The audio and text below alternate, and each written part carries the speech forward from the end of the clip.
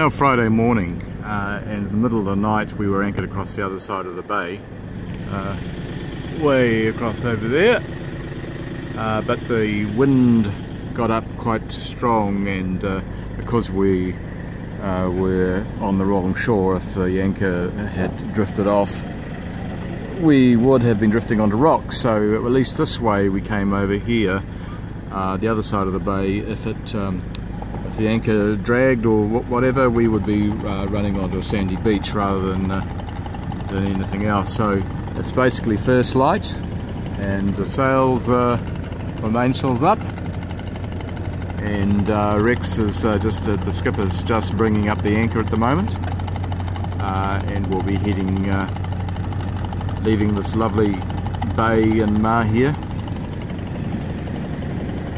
and heading up straight out to sea and on the way to Cape Kidnappers. So this will be another lovely day in Hawke Bay, and looking forward to the Cape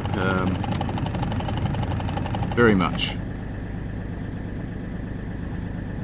I better stop videoing here because I will need to get the boat's getting underway, and I'll need to use the motor to help skipper the boat. So see you over at Black Reef, Cape Kidnappers, and it's about a 50 nautical mile trip. So we'll be heading off.